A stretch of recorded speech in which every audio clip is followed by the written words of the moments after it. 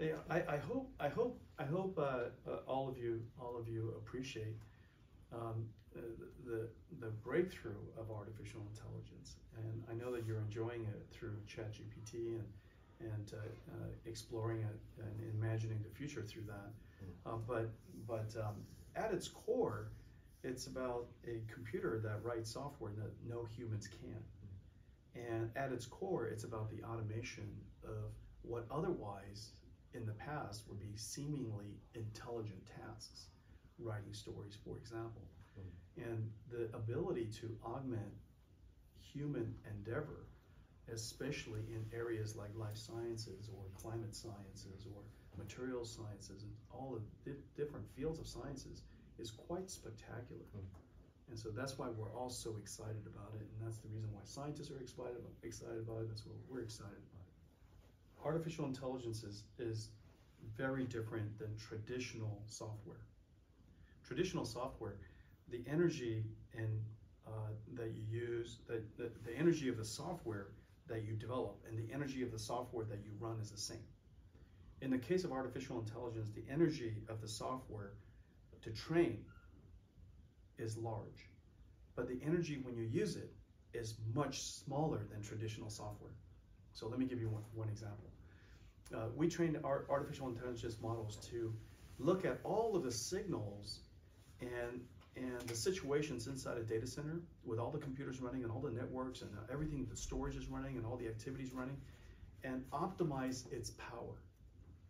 And as a result, that piece of software no human can write because it's too complicated, but it can save 10–15% of the energy consumed in a data center. Well, you write the software one time, but you operate and save 15% energy all the time in every single data center. Speech recognition, for example. You know, you talk to a smart microphone on your phone and you say something, the amount of energy that it uses is actually extremely small. You train it one time, it takes a lot of energy, but whenever you use it, it uses a lot less energy. Does that make sense? This is the unique qualities of artificial intelligence, because the software that it actually runs, it takes a lot of energy to write the software, but the software that it wrote is very efficient to inference. It's called inference, the prediction time. And so this is very different than the way software used to be. Computer vision algorithms are more energy efficient, speech recognition algorithms are more efficient, language understanding models are more efficient. All of those models are more efficient. And so this is the consideration. How do we, instead of spending a lot of energy in 5 billion places all the time, you spend the energy in one place and you save energy in 5 billion places all the time. Does that make sense?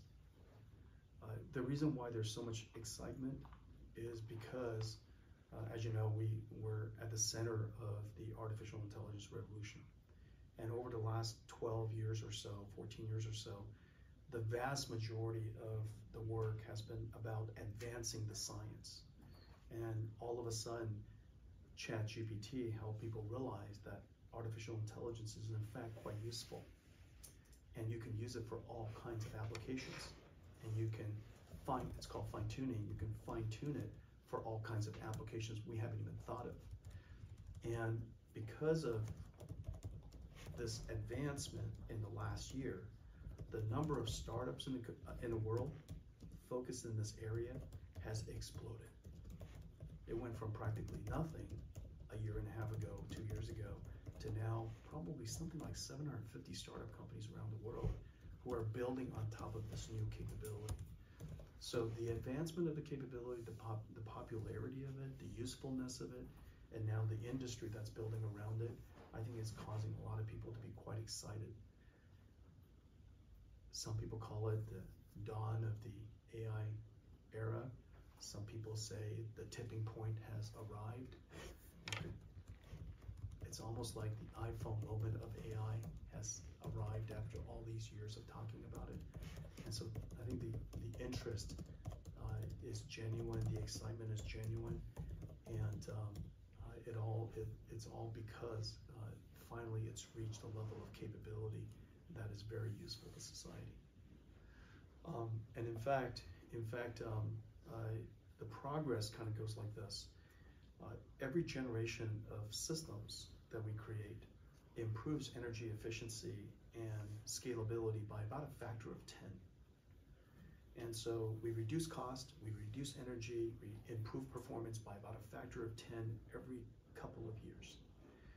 And meanwhile, the scaling of the models can go up, the amount of data you train on the models can go up.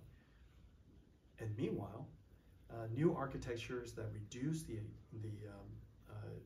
size of the model is being invented.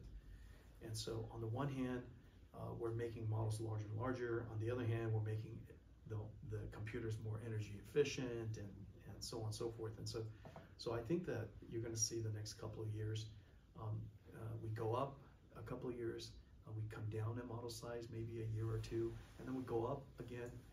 Hard to say exactly how far it's going to go. But if you just look at the last, in the last 7-8 years, model sizes it's increased about a factor of 3,000 overall. Okay, so let's say 3,000 every 10 years. Can it go up by another 3,000 the next 10 years? Of course, why not? And computer costs will go down substantially, energy will go down substantially, and we should be able to continue to scale for some time without increasing cost or increasing energy. The thing that is very unique about the foundation model is this, and this is a very important insight. It's called a foundation model, and it's called GPT because it's generative pre-trained transformers. The pre-trained part says, I can train it once, and all of you just have to fine-tune it. And so one investment is like, you know, somebody writes Excel once, everybody else gets to use it. Yeah. And so we don't have to retrain Excel every single time. We don't have to recompile Excel every single time. We just have to use it. And so in the future, you're going to have these large language models that are quite flexible, very adaptable, has many general skills that you can fine-tune with very small amounts of incremental training. And so I think this breakthrough is very significant.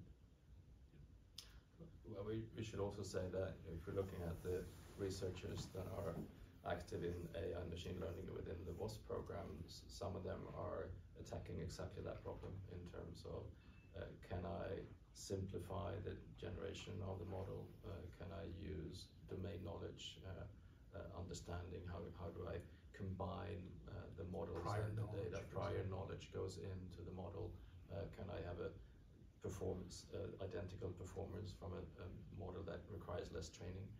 So that's a very hot area of research at this point. Can you have models that are extremely sparse? Yeah. For example,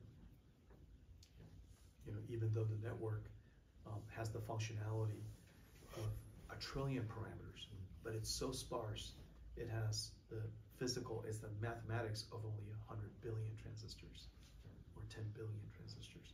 The sparsity, because it's mostly zeros, you know, don't have to be computed at all.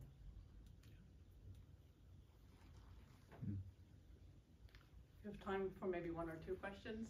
Is there any?